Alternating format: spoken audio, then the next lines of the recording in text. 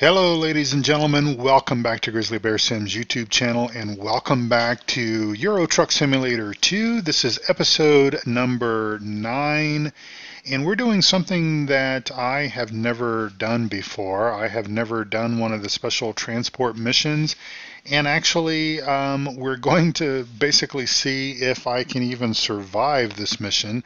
I really did not realize, I knew this was a heavy haul job, but I did not necessarily think as I accepted it that it was going to be one of the heavy haul jobs. But again, because I've never actually done this before as of yet, I thought, hey, let's just go ahead and do it and let's make a video out of it, and you guys will be able to see if I mess up or if I do well or whatever. So it says here, attention, you're about to haul a special transport cargo. There are 2 escort vehicles which will lead you. Please be careful and follow their lead and suggestions in the route advisor. Special transports like this don't stop on a red signal and have the right of way in most situations. During these deliveries, checkpoints are made more often to save your current progress. Pay extra attention to the following. Avoid any possible conflict with the escort vehicles and keep the cargo between them. Do not drive out of the estimated route nor to filling stations, rest stops, etc. Obey speed limitations, which will be ensured by the front escort vehicle. Watch out for the overtaking traffic and other drivers on the roads. Change lane maneuver is this way here. So that is kind of interesting. Without further ado, let's just go ahead and get started with things here. This is our job. This is this big tank here. Let's see if we can figure out what this tank actually is here. It's an industrial condenser and it weighs 60 tons, 60 tons. That is huge, but I do believe that our truck can pull it. We'll go ahead and lower our tag axle. And also, just to point out here, we are with the new update 1.3.1. This has the airlines, the air and power brake lines and everything are attached between our truck and our trailer. And of course, this is a feature that is also prevalent on ATS as well. So let's go ahead and get with the action. Let me get back over here on this screen because we're going to want to make sure that we do everything as right as rain. So we will put ourselves in gear. We need to turn off our windshield wipers because it was raining when I first appeared over here. That guy over there is arguing with somebody on the phone. I can tell just from the body language that he is not happy at all, and hopefully it has nothing to do with our job whatsoever, either being late or otherwise. So we're going to get on with the job here. Now, we are in Brussels, and let me explain to you why we're in Brussels. I'm guessing that is our follow vehicle there, and hopefully our lead vehicle is up here somewhere, but I will explain to you why we are in Brussels. We are in Brussels because of the 1.3.1 reset. Obviously, when you update ATS or ETS2 as far as that is concerned, you will essentially, let's see here if I can remember how to turn on my beacons. What are the beacons here? That's flashers. Are those the beacons? No, I don't know. I don't know how. I can't remember how to turn on the beacons, so I'm not going to worry about it right now.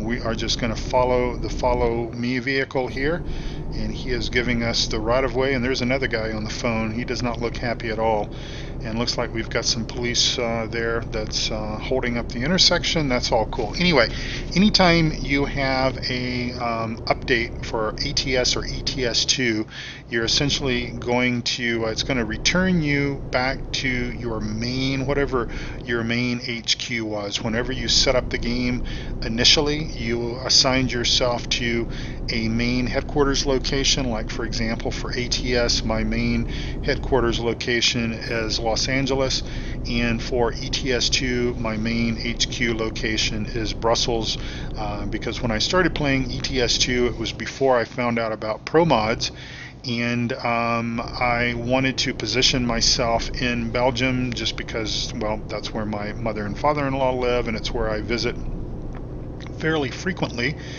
And so sort of as a result of that, I decided that, well, let's have our headquarters let's have our headquarters be in from escort vehicle. Vehicle is going to warn other drivers, adapt your speed accordingly. Okay, it's kind of hard to read that message and drive at the same time. Too bad it's not audible. I would think that that would be kind of a cool feature to actually have that be an audible message that you would hear as if it's actually a radio dispatch or something from the follow vehicle back to us there. So anyway, we're gonna have to wait here for just a second. Let me grab my cheat sheet here and see if I can figure out what my beacon is. Oh, please wait for the rear escort vehicle. Okay, there's our beacons. We've just turned our beacons on, so that is that. Wait for the rear escort vehicle. There's the rear escort vehicle. I'm going to grab a screenshot really quick. Let's see, can I get a screenshot right here? Yeah, I'm going to get a screenshot really quick here. I know I'm breaking the immersion just a little bit, but I think this kind of tells maybe a cool kind of story of what we're doing. And there we go. So anyway, yes, so anytime that you essentially have an update such as this, you are going to kind of get reset back to that point. They kind of word it as such as, you know, it's a sort of for safety's sake or whatever. You know, they're going to park you in a safe location or whatever, as if you were, you know, in the middle of the highway or something. Not that you would be. I always tend to typically end my days either at a rest area or at a garage someplace. And so anyways, even though I do have a garage in Rome, and we could have kind of resumed our Italian tour in Rome, I kind of thought, well, let's just go ahead and let the game reset us back to Brussels. Let's stay in Brussels.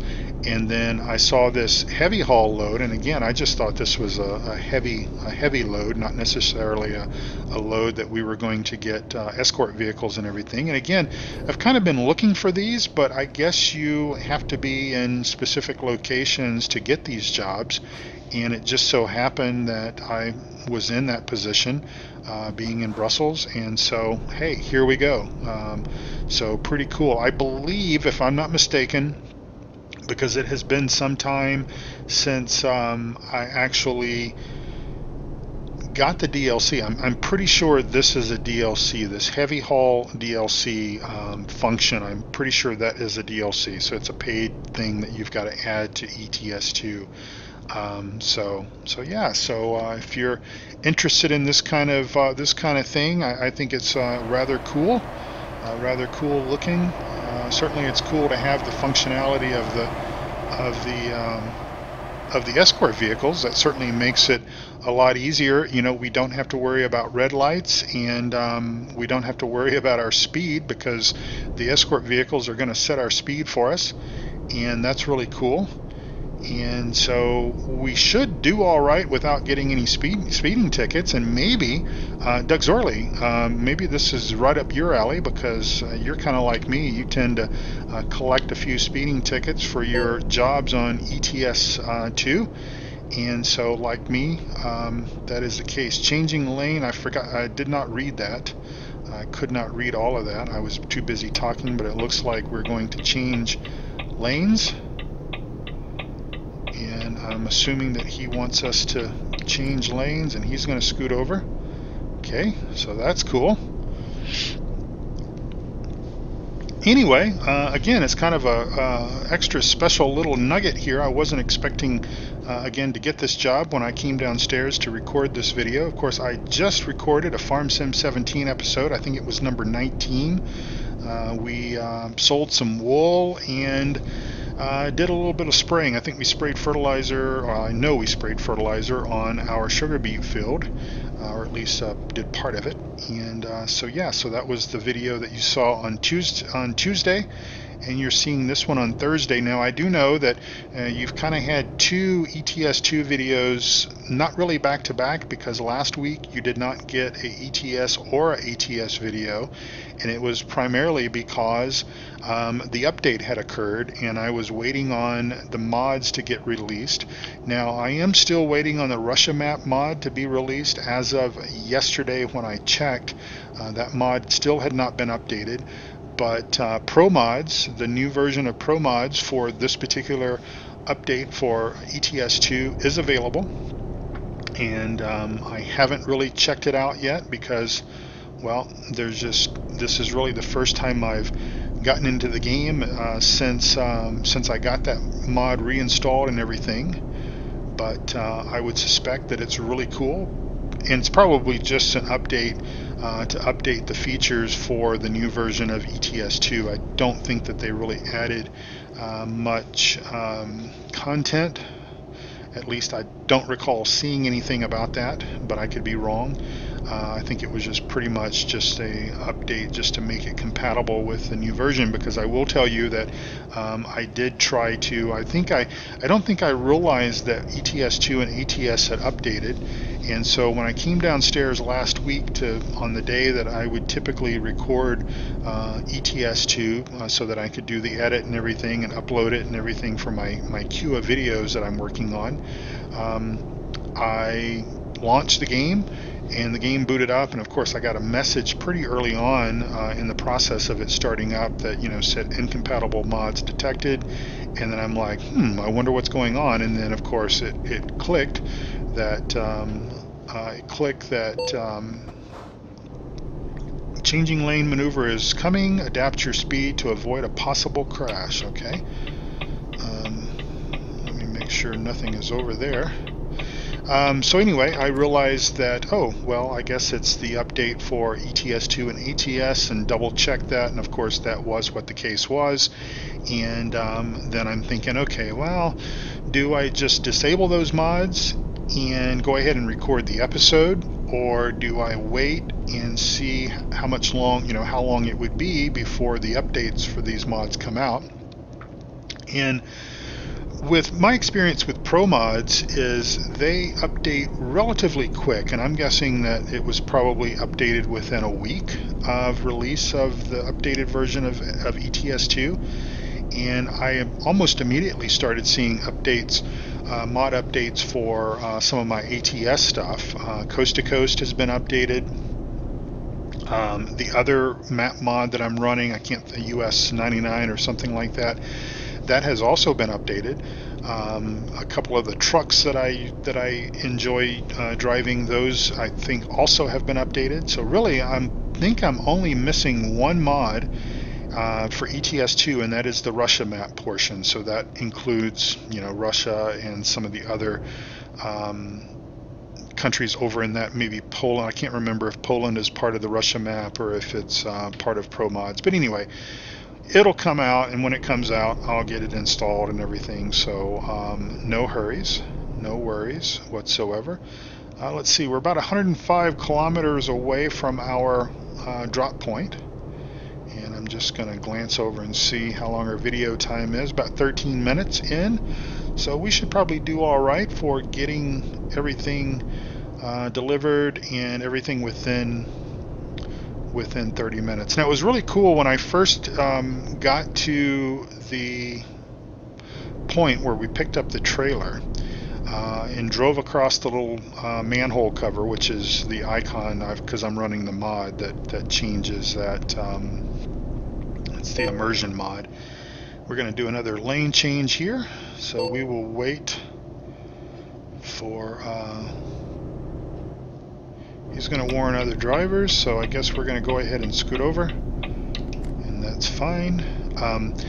Anyway, so when we showed up to pick up our trailer and we accepted the job, it was kind of cool because it automatically filled up our truck for us. It topped off the tanks.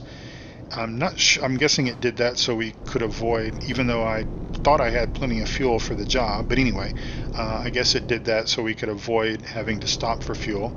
And It also had a bunch of men standing around the trailer, you know, like with clipboards, inspecting and all this kind of stuff. That was kind of cool, and I really didn't know it was going to do that. If I knew that, I would have essentially started the recording ahead of time, but I did not know that. I sort of figured, okay, well, I will kind of do my usual thing, which is accept the job and get backed up to the trailer and get connected, and then basically start the video up. But oh well, next time I'll make sure that I include that in the video so you all can see it if you have not had the opportunity to enjoy this mod.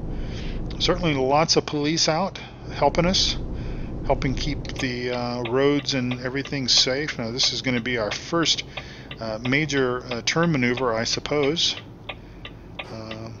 Second to getting out of the lot back there, but that went okay. Certainly don't want to take any signs down if we can avoid it. I doubt that they're as friendly over here. Well, we are in the Netherlands, or at least we're headed to Amsterdam, I think, is our drop point. So we probably know some of the same highway workers and everything that tend to the signs and everything around Green River.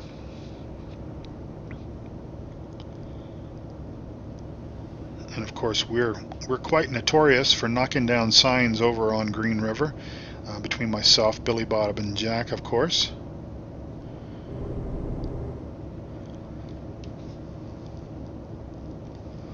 Driving at this slower speed is, I haven't set my cruise control yet because we haven't really been on a speed that was constant enough to really bother with it, but my foot is kind of hurting because I'm usually used to pretty much keeping my foot either all the way pedal to the metal or using the cruise control, so my foot is kind of feeling like it's going to go to sleep. Hopefully it won't on me until we get this job done. I'm kind of stressed getting through that tunnel, but looks like we made it.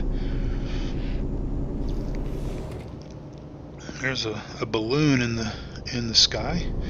Just got back in the real world. Just got back from Home Depot a few minutes ago. Well, I guess about an hour ago, I suppose. Came home this afternoon. You know, you never know. Are you like me? Are you like me, guys? Especially, I'm specifically talking to the guys here. Okay, I know I've got some ladies that watch the channel, and I very much appreciate you ladies watching my content. But I'm going to speak directly to the guys here for a moment. Do you ever come home and just you have no idea what is going to come out of your wife's mouth as far as projects and to do things and all that kind of stuff? If so, raise your hand, because I've got my hand in the air right now, like I don't care. But yeah, so I come home this afternoon. Oh, that's cool. I guess this is probably, is this Schiphol? Yeah, this is probably Schiphol Airport in Amsterdam. We're probably close enough to that. I flew out of Schiphol not too long ago in the flight sim, strangely enough. But anyway, back to my story. So yeah, that's my story, and I'm sticking to it. So I come home from work and get home, and the wife is like, want to go to Home Depot and buy a tree. And I'm like, okay. Oh, there goes a Lufthansa 747. I'm like, okay, so what brought this on? And she's like, well, we had a tree in the little front part of our yard that died about a year and a half ago, I guess. And so she's kind of been, well, she's kind of changed her mind a couple of times. And I know that ladies reserve the right to change their mind and all that kind of stuff, and us guys, we just have to adapt and go on about our business and everything, and do whatever they say they want to do, right? If mama's not happy, nobody's happy, right? So she's like, I want to go to Home Depot and buy a tree after dinner. I'm like, okay, well, you know, that's cool, that's fine. I'm thinking she's talking like a little shrub or something, because we just have a Ford Escape. So if you're not familiar with that little SUV, it's a smaller scale SUV, and yeah, that's really all I can tell you about it. And so I'm thinking just a little shrub or something, you know, and not really, not because she had talked about not putting a tree back there and all this kind of stuff. She talked about the fact, well, maybe that part of the yard needed like another year before we would put a tree in there, just to give the soil and everything a chance to rest and everything after the other tree died of old age, I suppose, or maybe it got some kind of bug or something like that. It just died. But anyway, so I'm thinking small shrub, not really having any idea where she was thinking about placing it. So we pull up at Home Depot, and I get ready to walk in thinking that it's going to be in the inside of the garden department, and she's like, no. She's like, come here. And so there at our Home Depot that we shop at, they have a portion of the parking lot that's gated off this time of year, where they have their trees and a lot of their outdoor stuff, but they still have some stuff indoors as well. But this is the area where the trees are, and I know you probably can understand where I'm going next. And so next thing I know, I'm picking up a maple tree, of all things. It's about 10 feet tall, and the pot is probably about 2 feet in diameter, about 2 feet tall. It's about all I could lift, and about the only reason why I could even lift it was because some of the soil had been taken out or fallen out or whatever. And so she's like, this is the one I want. And so I'm like, okay, got another lane change coming up here. And so I'm like, okay, honey, whatever you want, you know, I will gladly please. That's my job in life, is to keep my wife happy, and I quite enjoy doing that. And so we get the tree loaded up in the car, and of course we only live about 5 miles from Home Depot, and thankfully I don't have to like get on the interstate highway or anything. I'm able to kind of drive through some back streets and everything to kind of get from there, from Home Depot to our house. So did that and got it home, and of course I pretty much had said on the way back from the store, from Home Depot, I'm like, okay, well, this is going to have to wait until this weekend, because obviously this is the 21st of May, I believe. It's Monday the 21st, I think, or 20th, one of the two. And of course we're coming up on Memorial Day weekend, and so she's like, okay, that's fine. You know, I mean, I think she understood that the tree has been living in this little pot for several weeks, I'm sure, by now, and it can live in that little pot for 4 more days. And then come this weekend, nice 3-day weekend, I can spend Saturday digging the hole for this and get it planted, because I mean the hole, I'm assuming, well, the instructions on the tree says to dig the hole twice the size of the pot. Well, the pot's 2 feet by 2 feet or so, so that's a nice 4-foot hole, right? So I'm liable to strike gold in the process, but anyway, so I figure, okay, well, I can do that on Saturday.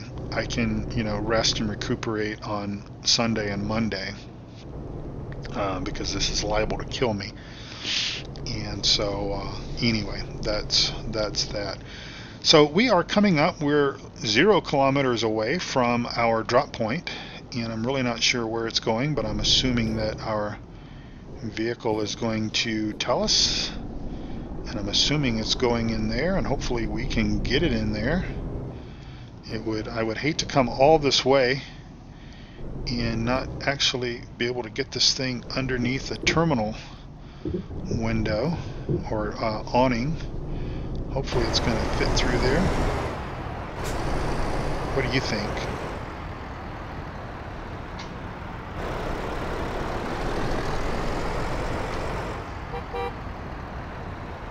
That just barely squeezes through there. At least I'm not going to be responsible for pulling that thing down. Not on my watch anyways. Alright, there's our cones. So we're going to head for our cones. So anyway, wish me luck, ladies and gentlemen, and especially you gentlemen. You know, do you often come home and you know, you have a project that you had no idea that you're going to be doing, and next thing you know, you're going to be doing something. That's actually very similar to how the fireplace project came about. It was kind of a spur of the moment kind of thing.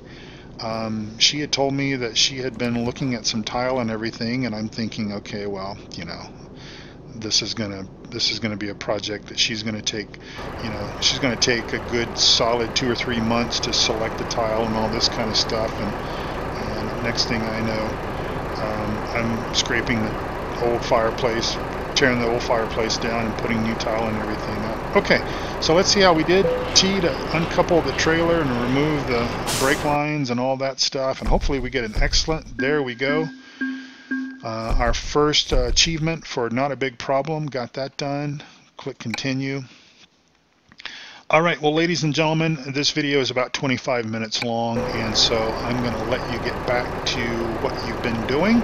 And I just wanted to say thank you all so very much for watching my videos. Thank you for subscribing to my channel. If you're not a subscriber and you're just kind of a lurker, just kind of watching behind the scenes or whatever, please click that subscribe button. It is a huge motivator. It really, really is. I know I'm not the only one that says this, but it really does motivate us content creators. It gives us sort of an indication that the things that we do and everything folks enjoy, and it's kind of that indicator. It's that dashboard kind of, if you will. And I would really like to give a special thank you out to D. Coleman, D. Smith, and E. Gell. Thank you so very much for being Patreon subscribers. I appreciate that. If you would like to become a Patreon subscriber and support the Grizzly Bear Sims YouTube channel, the link is down below. Any amount that you want to pledge is going to just make me smile, as big as Texas. Any amount whatsoever. The way it all works is 90% of the proceeds that I'm going to make between the YouTube advertising, and I appreciate you guys watching those, by the way, and the Patreon stuff, 90% of that's all going to go back into the channel through giveaways and such. Already talked about the fact that we're going to be giving away copies of Farm Sim 19 later in the year. That's probably going to be the big giveaway that we'll do a couple of those, and then 10% is just to help cover my internet costs and, you know, stuff like that. Maybe buy myself a cup of coffee or something. But I really appreciate those that are subscribers, and if you're interested in subscribing, then the information will be down below. Without further ado, I just want to say thank you all so very much for watching. Take very good care of yourself and also of each other. And this was fun. This was a really fun job, and if you don't have this DLC, I would encourage you to pick it up. I'm going to be picking, or I'm going to be doing more jobs like this, so we'll try to find another one. Maybe for the next video or something, try to find it so that you can kind of see the opening stage of it, see all the men and everything standing around it and everything. That'll be kind of cool. So anyway, again, thanks for watching. God bless you all. Take care of yourself and also of each other, and also please take care of those four-legged friends. And I'll see you back here either on ETS2, ATS, or Farm Sim 17. Bye-bye for now.